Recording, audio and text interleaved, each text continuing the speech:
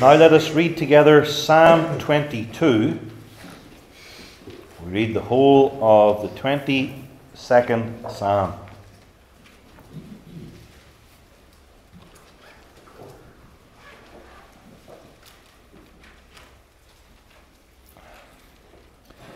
Psalm 22, dedicated to the chief musician upon Eigeleth Shahar, a psalm of David. My God, why hast thou forsaken me? Why art thou so far from helping me, and from the words of my roaring? O my God, I cry in the daytime, but thou hearest not, and in the night season, and am not silent. But thou art holy, O thou that inhabitest the praises of Israel. Our fathers trusted in thee. They trusted, and thou didst deliver them. They cried unto thee, and were delivered.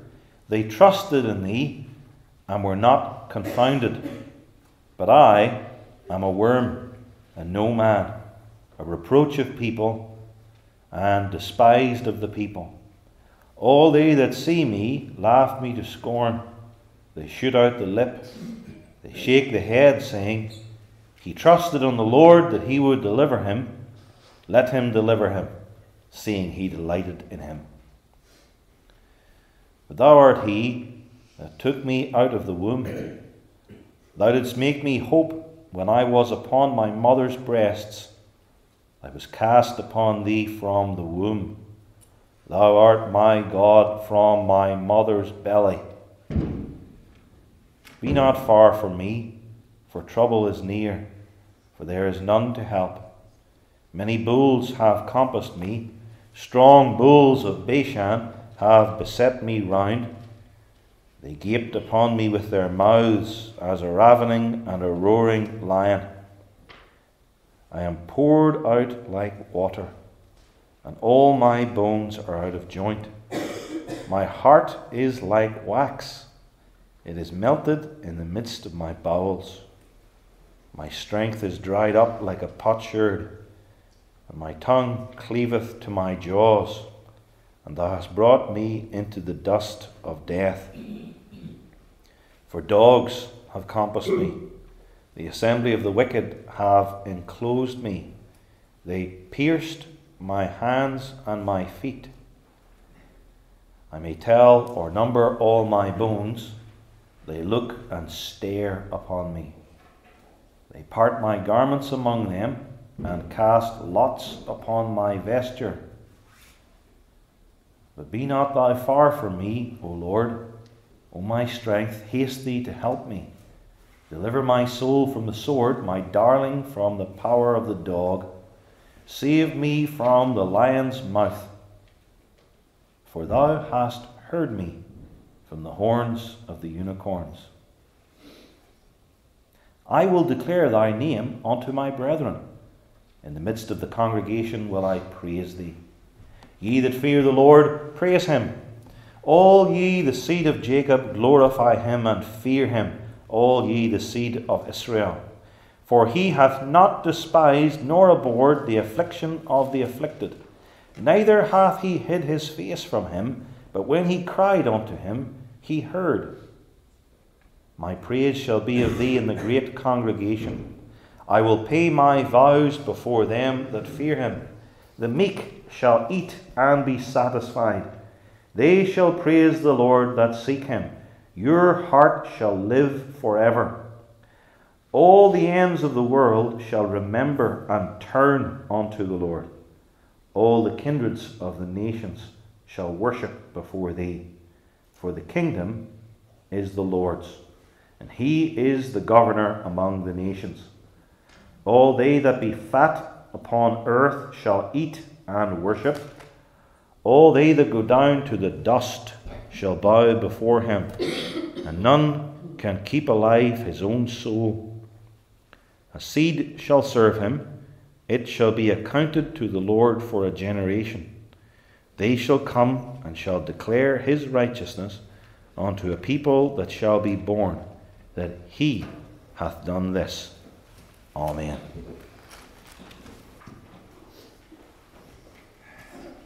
Let's read together Lord's Day 14. Lord's Day 14. It's found on page 97 of the Green Creeds book. Lord's Day 14. An admirable summary of Scripture's teaching in this regard. What is the meaning of these words? He was conceived by the Holy Ghost, born of the Virgin Mary. That God's Son, who is and continueth true and eternal God, took upon him the very nature of man, of the flesh and blood of the Virgin Mary, by the operation of the Holy Ghost, that he might also be the true seed of David, like unto his brethren in all things, sin excepted. What profit dost thou receive by Christ's holy conception and nativity? That he is our mediator, and with his innocence and perfect holiness covers in the sight of God my sins, wherein I was conceived and brought forth.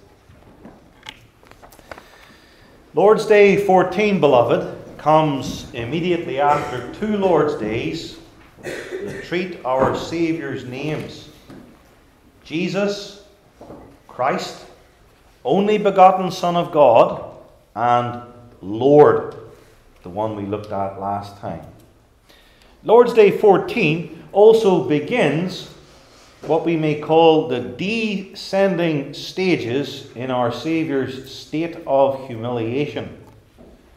There is his lowly birth, and then it goes downhill to his substitutionary sufferings, to his atoning death, and to his burial.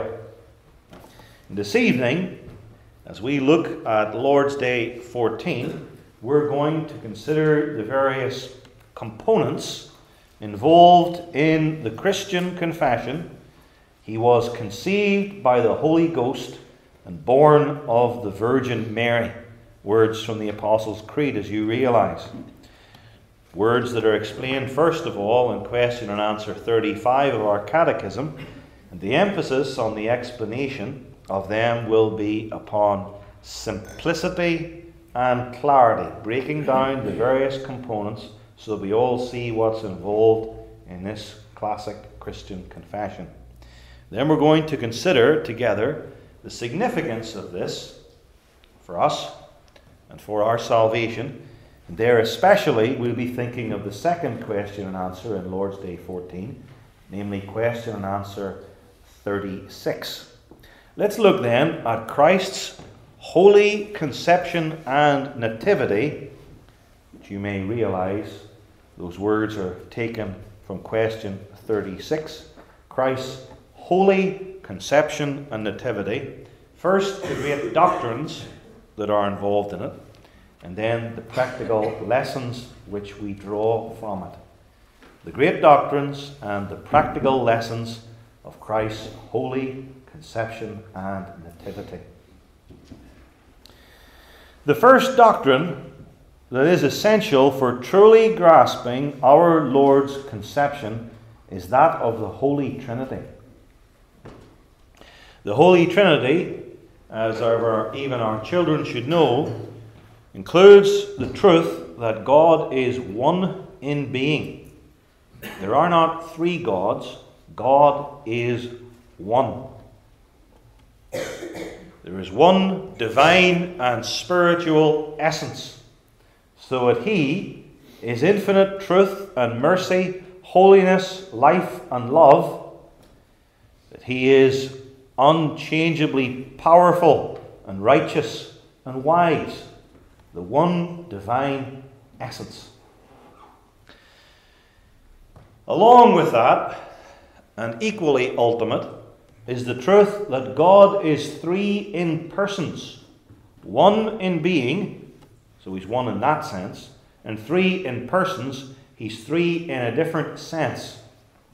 Those three persons being, as we know most clearly from our baptism formula, the Father and the Son and the Holy Spirit. So at each of the three persons possess all of the divine fullness, and there is neither greater nor lesser within the three.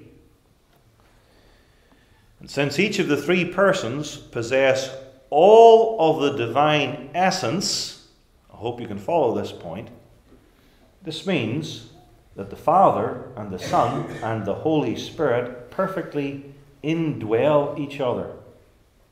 I'll say it again. If the Father possesses all the divine essence, and the Son possesses all the divine being, and the Spirit possesses all of the deity, then the Father, Son, and Holy Spirit indwell each other perfectly.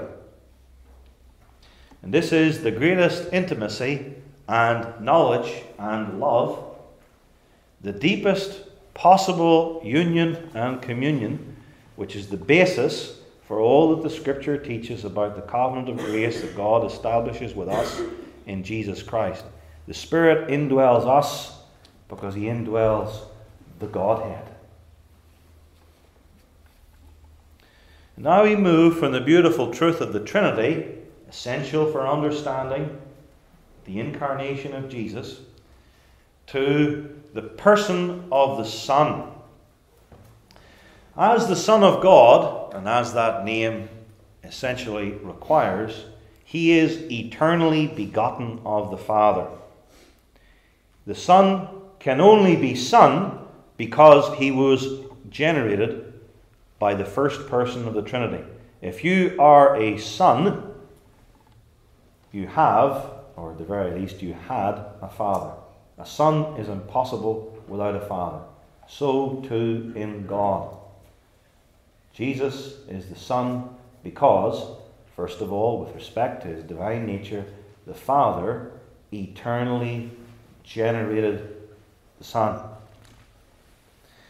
And so this Son is eternally and unchangeably and fully divine. He possesses all the riches of the Godhead, and He dwells deep in the bosom of the Father. Because this isn't a troubled home, so to speak. There's no estrangement. The Son is in the bosom of the Father. John 1:18 states that.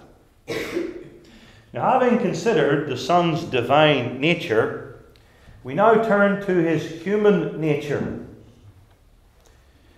Jesus was and is a true human being.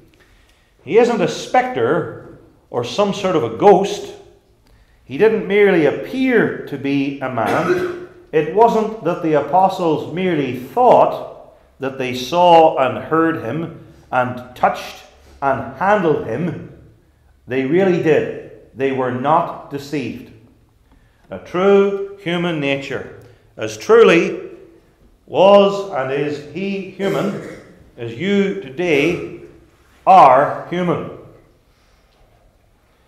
It's interesting too, with the craziness of our world that has lost God. Ultimately, rooted in it all, is the hatred of Jesus Christ, the true human being. When you get a person so darkened with lies that they actually think and they want to register themselves as a cat or a dog or something else.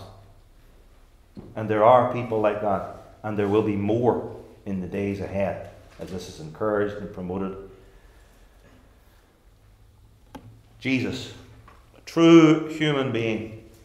His human nature was complete. We must not think that our Saviour had a human body, but that His deity sort of took the place of His soul or spirit, so that He's only sort of half a man. That's not it. Jesus is body and soul just as much as you are body and soul or spirit or mind or heart. This true and complete human nature, like us, that Jesus possessed is weakened. And that's a very useful term. That explains so much. Jesus is the last Adam, and he took a human nature like the first Adam, but he didn't take what we might call a strong human nature, like Adam before the fall, like Adam in Genesis 1 and Genesis 2, and not like Adam in Genesis 3. Our Lord Jesus took a weakened human nature, akin to Adam's human nature, post-sin, post-fall, after the events of Genesis 3. So Jesus Christ, as a man, was susceptible to tiredness and pain, and was tired and suffered pain, even descending into hell in his agonies on the cross, and he was made liable to death. Adam before the fall was not mortal. He could not die in that condition. But Jesus Christ took a weakened human nature, one which was able to die. And he did this because he cared and loved us, willing to suffer in our place. You understand too, beloved, that Jesus' human nature was and is sinless. And here, and at this point, his human nature is like that of Adam before the fall, not after the fall. This is unlike the comparison with Adam's human nature with regard to Christ's weakened humanity. So that Jesus Christ, unlike Adam, and even unlike Adam before the fall, is not only sinless, but also impeccable. That is, not only did he not sin, but he could not sin. Let's go further. We have looked so far especially at three key components that underlie the Incarnation. The Holy Trinity. The Incarnation doesn't ultimately make sense without that doctrine. Then we focused upon the second person of the Holy Trinity, the Son, before we turn thirdly to his human nature. And with these things in mind, we're now in a position to consider the Incarnation itself. Incarnation. And the carn bit, it means flesh, the enfleshment of the Son. That's what the word itself means, breaking it down into its components, the enfleshment of the Son. But as we've seen, it's not only that he takes human flesh, understood as body, it's he took human flesh of a whole human being, truly, fully man, with a weakened, though sinless, human nature. The Son of Man took that human nature to himself. He assumed it, brought it into personal union. That's what the Son did, brought that human nature into personal union with himself. It's worth pointing out here that the human nature of Jesus Christ never existed outside of that union with the eternal Son. There wasn't so much as a millisecond when Christ's human nature was not joined to the second person. It had no separate existence even for a moment.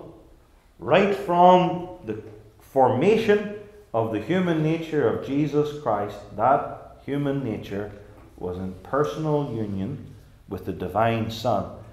The divine Son assumed, took to himself that human nature right at its very beginning. The divine Son eternally is and lives, and he assumed at a certain point in time a human nature. It's worth pointing out here too the roles of various parties in the Incarnation. What about the role of man? Meaning here by man a male, namely Joseph, or for that matter any other man. No role whatsoever. Joseph did not generate the human nature of Jesus Christ, as our earthly fathers generated us, because Mary was a virgin. There was a role of the Holy Spirit, you could even say in one sense, though I admit it's a bit crude. The Holy Spirit's role didn't just take the place of the man, but did that and a whole lot more, without any sexual activity, of course, being attributed to the Spirit. It was the Holy Spirit who miraculously wrought Mary's conception, which of course fits with the nature of the Spirit's role in all the works of God outside himself. Everything that God does in this world is of the Father as the source, by the Son, and through the Holy Spirit. So that the Spirit is the one who perfects and completes the divine works, though all the works of God are indivisible, with a particular role or function of each of the three persons in those works of God outside himself. And the Spirit perfects and completes, especially here in the way of sanctifying or consecrating or setting apart this human nature from sin and for Jesus. He sets apart this human nature particularly for the Son of God. He perfectly fits this human nature for the work of Jesus. And the Holy Spirit sees to it that this human nature is sinless. He's the Holy Spirit. There's no role of man, and there's a special role of the Holy Spirit in forming and perfecting this human nature for Jesus. There's also a role for Mary. The Catechism says that Mary provided Christ's, quote, flesh and blood. In the 21st century, we would probably say that Mary provided Christ's genetic makeup. The Lord being a true human being, it would have been possible, had the technology existed at that time, to have looked at his genes. His genes would have been very similar in many regards to those of the Virgin Mary. He probably would have looked like her, maybe even more than most sons, because he was her biological son. He wasn't the biological son of Joseph, but he was the biological son of Mary. And Mary willed this. That's the point in Luke 1 verse 38. The angel Gabriel came to the Virgin Mary in Nazareth and explained that the Son of David, the Messiah, would be born of her, even though she did not know a man. The Holy Spirit explained that this would be a mighty work of God, because with God all things are possible. And Mary, evidently understanding at least some of this, said, "Behold the handmaid of the Lord, be it unto me according to thy word." That is, she willed. She wanted. She agreed to even the incarnation of the Son of God in her womb. And this wasn't the free will of the sinner here. That's how Rome takes it. Mary is the sinner. Mary uses her free will. Everybody has free will to receive Jesus if they wish. No. There's always a way to mangle Scripture if you're totally depraved and darkened, isn't there? No. She willed the will of God because she was already a believer, being regenerated, and by God's grace she was made willing in the day of God's power. And she was certainly made willing, very willing. And the day of the incarnation certainly was a day of God's power. It's true to say too, though, that Mary did not actually do something in the incarnation. She willed it. Her will was sweetly bent so that she wished what God was going to do through her, but she didn't do anything.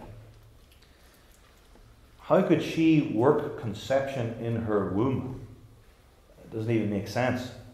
Even with normal, unmiraculous conception, a woman cannot make herself conceive, nor can her husband. It's not a matter of the human will. There's a certain physical right activity, of course, but even that is deep and mysterious.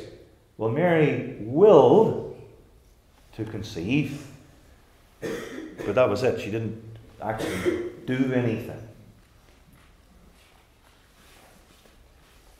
And then, of course, there is the role of the Son in this wonder of the Incarnation. He, of course, willed to assume that human nature that the Holy Spirit conceived in the Virgin Mary and of the Virgin Mary. And he willed to assume that real, complete, weakened, sinless human nature at the very moment that the Spirit conceived. You can even think of those famous words in Psalm 40, words which are quoted and explained in Hebrews 10, especially at this point. Lo, I come to do thy will. And at the moment of the incarnation, the conception of Jesus Christ, if ever there was a moment when he said, Lo, I come, that was the moment when he, though infinitesimally small, came into the world to save sinners. Lo, I come to do thy will. He willed that coming, and he willed that coming in the womb of the Virgin Mary to do God's will. We need now to consider only one more component of our Lord's incarnation, what we may call its genealogical aspect. You've seen that our Lord descended, according to his human nature, from Mary of Nazareth. With regard to Mary's lineage, she was, of course, from Adam and Eve, like everyone else. From Noah, like us too. We're all from Noah.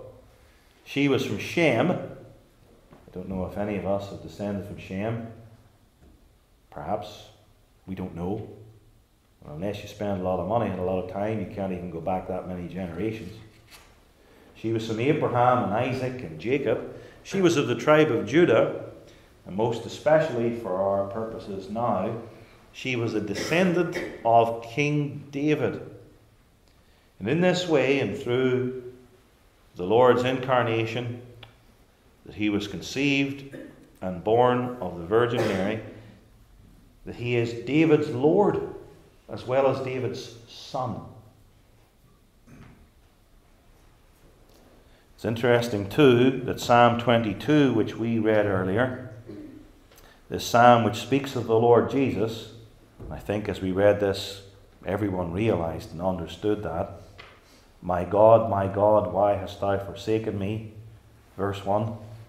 We all know that that's one of the words that Jesus used on the cross. Verse 18. They part my garments among them and cast lots upon my vesture. Part of verse 16 says, they pierced my hands and my feet. We had occasion to look at that when we studied Zechariah 13, not that long ago. Well, we have also these words in verses 9 and 10, words read and sung earlier. Jesus says, Thou art he that took me out of the womb, referring to his birth. Not his conception, that was 9 months before, but his birth. Thou didst make me hope when I was upon my mother's breasts, after his birth. Verse 10, I was cast upon thee from the womb. Jesus now is speaking about the days and weeks and months before his birth and after his conception. Thou art my God from my mother's belly. And now notice with me the heading. This is a Psalm of David. And it's entirely appropriate that David here writes about his son, his great, whatever it is, grandson, David's son. It was also David's Lord and Saviour, as Jesus explained on the Tuesday of Passion Week. And Jesus here, being born of Mary, who was a descendant of David, is in fulfillment of the divine promise that the Lord Jesus would descend from King David.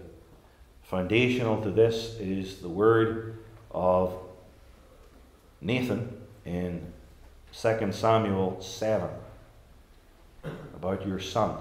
You will have a son who will sit upon your throne. Solomon, in the first generation, and typically the Lord Jesus Christ.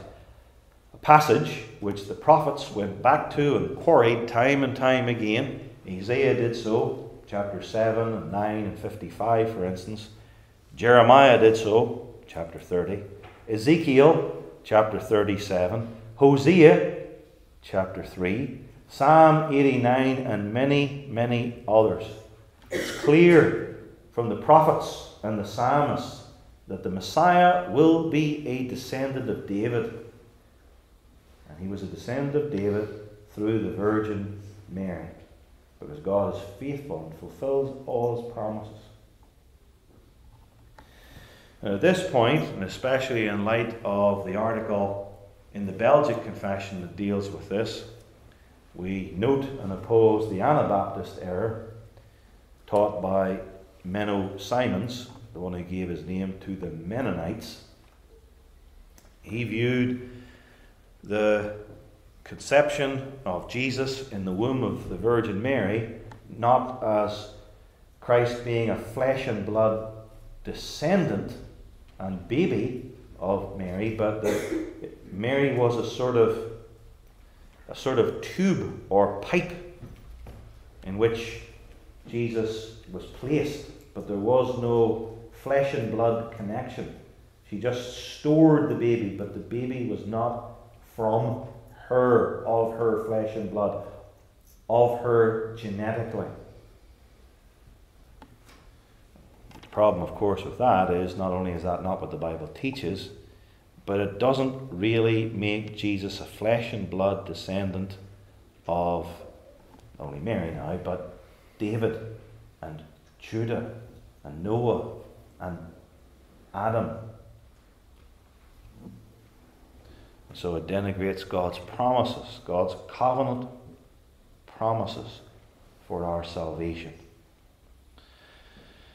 Now, I hope all of this is clear to you, beloved. I've looked at the various components.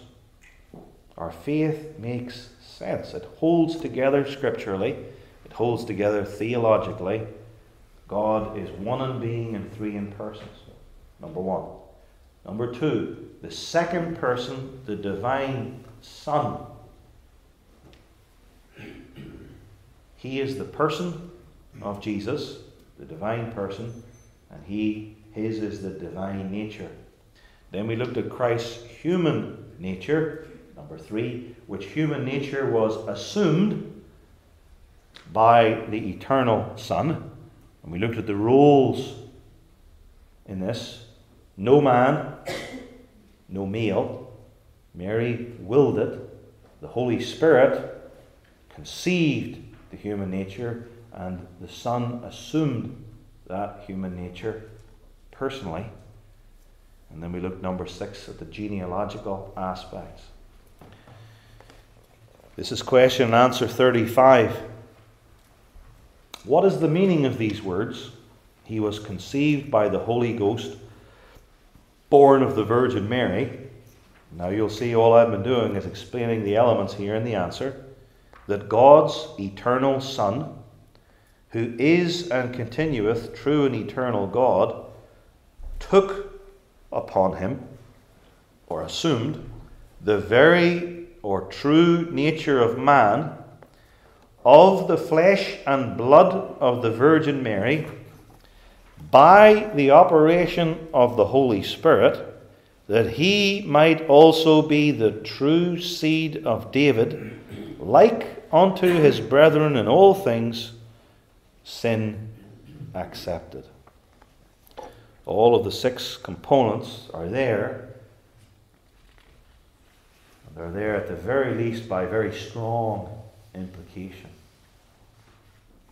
Let's turn now to the practical lessons. And the first is that in this marvelous way, the Lord Jesus Christ is fitted to be our Saviour.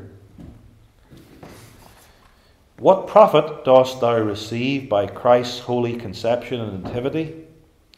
That he is our mediator. And this, in the light of the Heidelberg Catechism, is a sort of restatement of question and answer 18. Who then is that mediator? Who in one person, the person of the Son, is both very God, divine nature, and real righteous man, human nature, our Lord Jesus Christ, who is made unto us wisdom and righteousness and sanctification and redemption. The word mediator is used in answer 36 because a mediator is a sort of go-between. And Jesus is fitted to be the go-between betwixt God in heaven and man on earth, because he's the eternal Son who relates to God as fully equal, and he's a human being like us who can relate to us and who is touched with the feelings of our infirmities. And as such, Jesus is fitted to be our mediator, to pray for us, and before that, heavenly intercession, to go to the cross as a human being, able to obey for us and suffer for us, and as one who is divine, so that he is able to bear up through that divine nature, to bear up under the infinite wrath of God, and so give infinite worth to his obedience and sufferings for us, and so bring deliverance from sin and everlasting righteousness to a vast company of the universal or Catholic Church. That first. This truth too of our Lord's holy conception and birth also points up the fact that he is the wonderful one. It was the first name given to him in Isaiah 9 verse 6. Wonderful Counselor, the mighty God, the everlasting Father, the Prince of Peace. And then the wonder of Jesus Christ is everything about him. His cross, his salvation of his people, his very person, and whatever way you approach Jesus, whatever angle you look at him, he's always a marvel. Even the way he comes into the world, his very conception, he's always different, better, higher, and yet so much beyond us, and yet like us. He's both. And that only adds to greater wonder. And now here's the one who enters the world in a unique way. No one before him did it this way, no one after him will, by a wonder. He wrought wonders in his ministry. You can't have someone who lived the way he lived and not enter the world by a wonder. If someone enters the world the way Jesus did, you expect great things from him. And then he performed wonders on the cross, making atonement for our sins. Verse 10 of Psalm 22. I was cast upon thee from the womb. Thou art my God from my mother's belly. Oh, certainly the triune God was Christ God from the womb. Certainly he was cast upon God from the womb, because he was even miraculously conceived by God the Spirit in that womb. And then, here Jesus is speaking, and he skips forward now from his time in the womb to the cross in the next verse. And presumably too, Jesus is saying these words about his time on his mother's breasts and about his time in the womb when he was on the cross, because he can think back to that. And he says, Lord, don't be far from me now. Trouble's near. Who's going to help me, Lord, but thou? And he speaks about those who surrounded him at the cross in terms of animals, powerful, violent, nasty animals, dogs, lions, bulls, strong bulls of Bashan, goring him, gaping upon him. His strength is dried up like a potsherd. They're bringing me into the dust of death. The wonder of his conception to the wonder of the cross. And this same Jesus who entered the world by a wonder, exited the world by a wonder. He rose from the dead on the third day. He ascended into heaven, both at the very start and at the very end of his time on earth. And he continues working wonders right now, upholding and governing the universe, and saving and preserving the church. Psalm 22 talks about that as well.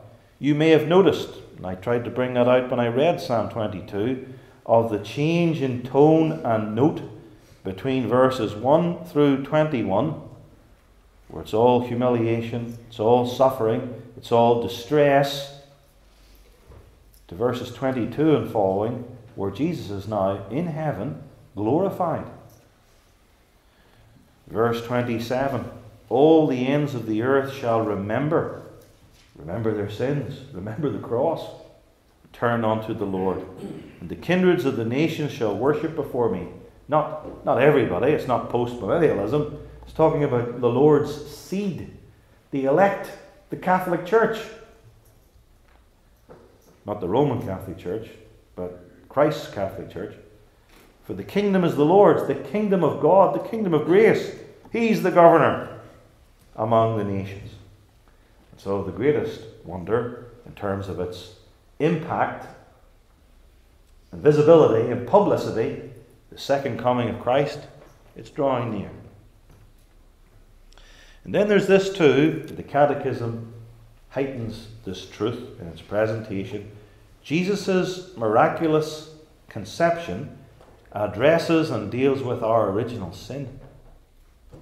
And original sin, you understand, is first of all that guilt, and secondly that pollution, which is ours under the righteous judgment of God, because in Adam's sin we fell all. He's our representative.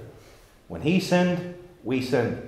And the judgment of God is that all the descendants of Adam, Christ accepted, are punished for their guilt in Adam by being born into the world polluted and depraved and fallen.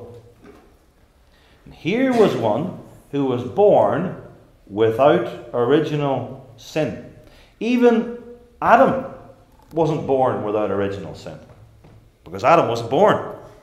He was created sinless. He wasn't even a baby. He was a man when he was first formed. Jesus was born without original sin. So here's one, conceived and born without original sin, so that his innocence covers our guilt and pollution. And here's the one who's born perfectly righteous, so that his righteousness is reckoned or imputed to our account. And this is especially what the Catechism deals with in question and answer 36. What profit dost thou receive by Christ's holy conception and nativity? That he is our mediator. We've looked at that. And this is part of his mediation too. With his innocence and perfect holiness, he covers in the sight of God my sins, wherein I was conceived and brought forth. And this is part of the truth of the Lord's nativity, which is totally denied by the unbelieving world in whatever form its remembrance of the incarnation takes. Anyone who celebrates the nativity of Jesus Christ must grasp original sin. Original sin.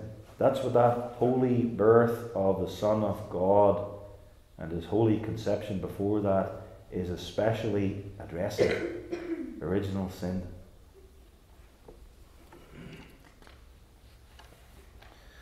This too, Christ's birth without sin, has gospel implications for our children as well. If you think, for instance, of the children of believers that die in infancy, a poignant subject addressed, as you well know, in Canons 1, Article 17. This applies also to those children who were lost physically in the womb, or stillborn later. Since we are to judge of the will of God from His Word, which testifies that the children of believers are holy, not by nature, but in virtue of the covenant of grace in which they, together with the parents, are comprehended, godly parents have no reason to doubt of the election and salvation of their children, whom it pleaseth God to call out of this life in their infancy. And if someone says, but our children, and you've just been saying it, our children, including those lost in infancy, are conceived in sin, that's certainly the case. But Jesus Christ was conceived without original sin and in perfect righteousness. There is the cure for the children of believers who die in their infancy. And He can apply this purity and this righteousness to them and bring them to glory. And if you say, except a man be born again, he cannot see the kingdom of God, certainly God regenerates the elect children of believers who die in infancy in the womb. And it doesn't say, except a man be born, he cannot see the kingdom of God, because there are some who've gone right into the kingdom of heaven without being born, those who died in the womb. It says, except a man be born again, born from above. Those who are born again, and infancy no more blocks the new birth than old age, because the Spirit blows wherever He wills. And if you say no sin enters heaven and no sinner enters heaven, yes, but forgiveness of sins and righteousness in Jesus Christ can come even to unborn infants and little tiny children, because Jesus has sanctified that period of the human life, pre-birth and soon after birth, by His own sinless conception and purity. This applies too to the elect children of believers who do not die in infancy, but who live maybe to their 80s or 90s, hale and hearty much of the way. Because if God can regenerate the elect children of believers who die in infancy, it's not that difficult for Him either to regenerate the elect children of believers who do not die in infancy.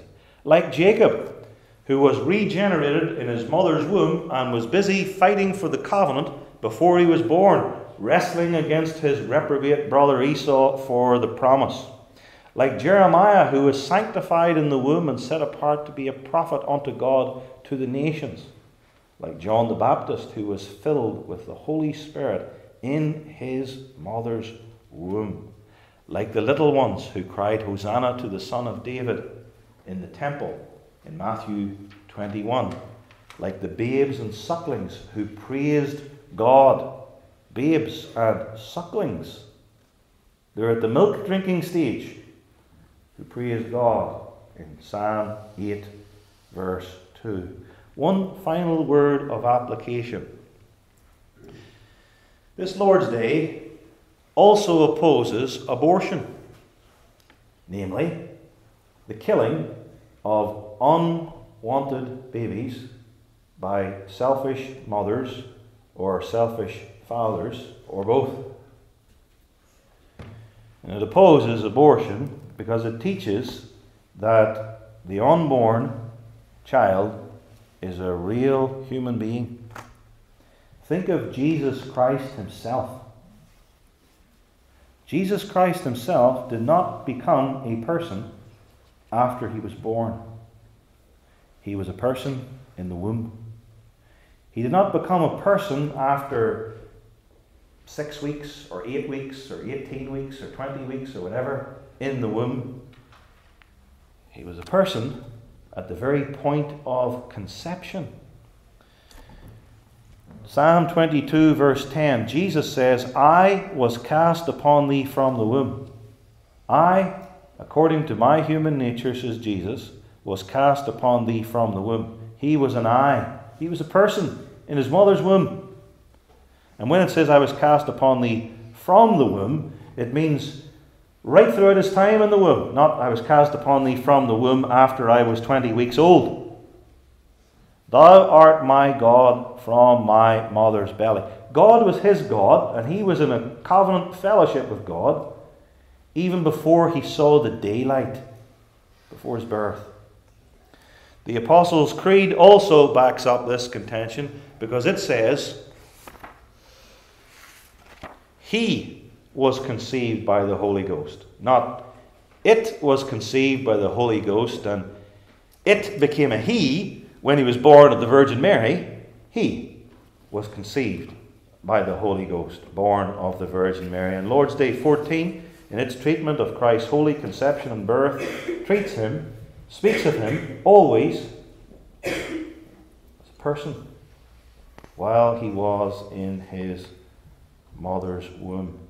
And all human beings too were persons in the womb, persons at conception. They have to be persons at conception, otherwise they couldn't be, as Psalm 51 says, conceived in sin. You can't be conceived in sin unless you're a person. God can't impute sin to a non-person. Which means that abortion, obviously, is murder. Murder of the unborn, murder of the very weakest. Our world, with its Marxist ideology, is big into victimization. And there are victims. But all this victimization thing only lessens the true victims. But what about the weakest? What about the least able? The unborn. They can be killed. They're dispensable in selfishness. This is true hatred of mankind. Hatred of a little one that stands in the way of someone's pleasures. And it's hatred ultimately of the great and glorious one who was conceived in the womb and was born of the Virgin Mary, that holy woman who did not want to kill her unborn son, even though it brought stigma to her. Have you fornicated, but you're not even married? Maybe this child's going to ruin your life. She believed the word of God, and she didn't consider killing the Son of God in its infancy. That was the job of Herod, not the Virgin Mary. Our calling is to believe in this one, including believing in his holy conception and birth that led him to the cross, and to love him who first loved us, and he showed it by his bitter and shameful death. Amen. Our Father in heaven, grant to us the Holy Spirit of this same Jesus, the Holy Spirit who conceived him in the womb, the Holy Spirit who equipped him and sustained him for his ministry. Sanctify us, Lord God, set us apart to thy service, and give us strength to serve and follow thee for Jesus' sake. Amen.